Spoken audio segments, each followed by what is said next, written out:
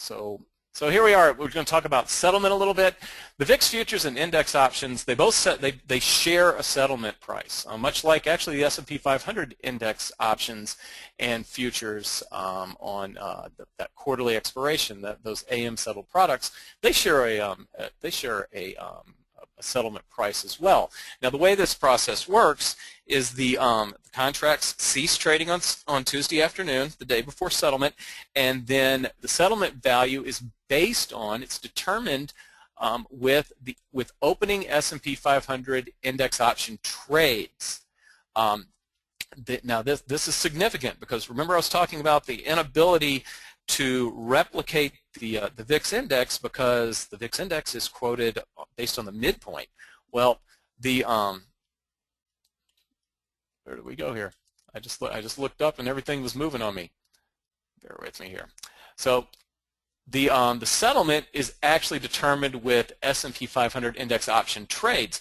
Now, the VIX is a measure of implied volatility. It's a measure of implied volatility as priced in by S&P 500 index options.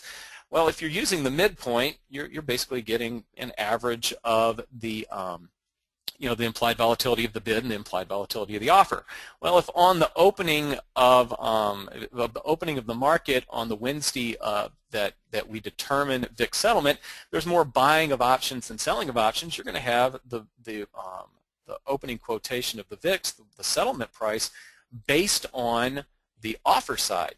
Going to have a little bit higher volatility there. If we've got more selling than buying, we're seeing more trades on the bid side than the offer side, you're actually going to see a lower VIX settlement than you might expect. So there's a little bit of concern that a lot of people have going into to VIX settlement.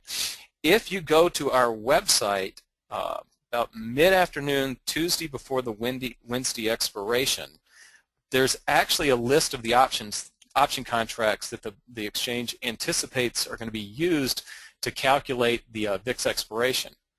And then Wednesday, after the VIX settlement price has been announced, we actually put another spreadsheet out that shows the opening prices on all of these option contracts, and it's a very, very transparent process. So holding a position from the close Tuesday evening until finding out what the settlement price is going to be on Wednesday morning, there's some risk involved in there, but and you might not, let's say you're short S&P or short VIX, the November VIX futures contract, and settlement was a couple of points higher than where that futures contract went out the night before. You're not going to be happy with it, but you are going to be able to see how the settlement was determined. Again, they tried to make this as a transparent process as possible.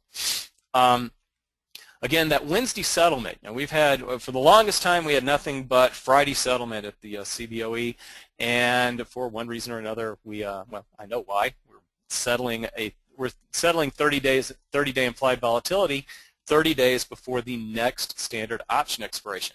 December 21st is the next VIX option expiration and futures expiration date. The next standard option expiration would be 30 days from then, January 20th. The January S&P 500 index options, the standard third Friday of the month S&P 500 index options, those are the options that are going to be used to price settlement on December 21st. The VIX is 30-day implied volatility. 30-day options are going to be used to come up with the expiration or the settlement price. Now note, I put some circles on here. There we go. Note that the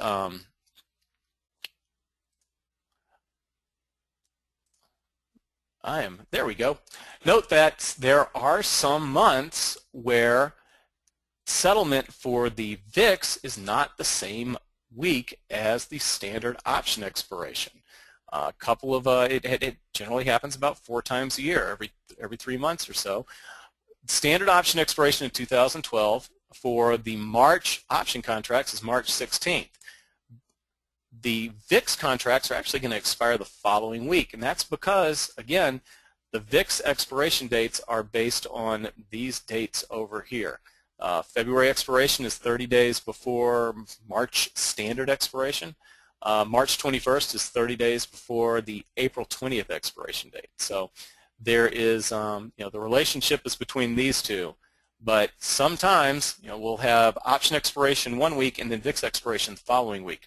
More often than not, VIX expiration is the Wednesday of that standard expiration date. The point here is you want to know which is which, and it shows up on, we don't have our 2012 option expiration calendars out quite yet, but a good number of the option expiration calendars actually include the VIX expiration on their calendars now. If you're going to be trading something close to expiration, you just want to be aware of when VIX expiration is. It's just not that intuitive third Friday of the month like the standard options that we've had around forever and ever and ever. So, and then the special opening quotation, that's what we actually refer to. That's actually what we refer to when we have an AM settlement product. We have a special opening quotation for the S&P 500, which is an SPX option contracts, which are an AM settled product. We also have a special opening quotation for the VIX, and the symbol for the VIX special opening quotation is VRO. About mid-morning on Wednesday, December 21st, if you have VRO on your screen, that number will change, and it will change from the November expiration price to the December expiration price. We go through the process where we get those opening prices of those S&P 500 index options, put them in the same formula that we determine the VIX with, and come up with a VIX settlement price. And again, it usually comes out maybe an hour or two after the market has opened. Depends on how volatile the market is as well.